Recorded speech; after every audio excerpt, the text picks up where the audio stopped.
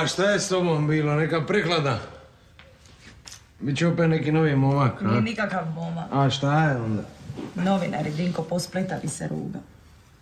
Ti još uvijek brineš ono ujutro. Sam ti rekao da nemaš šta o tom razmišljati. Ne razumiš. Objavili su moje slike po svim stranicama. Ma dobro, siguran sam da nije tako strašno. Nije.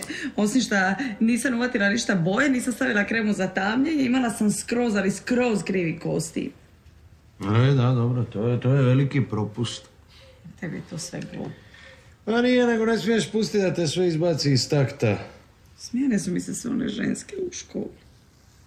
Nisam vidio slike, ali siguran sam da nije tako loše. Misliš? Znam. One su samo ljubomorne, jer one nisu na tim slikama. Možda. Sigurno. Super, a svejedno sad neću moći više uopće izaći iz kuće da ne pazim kako izgleda. A smislit ćeš ti nešto.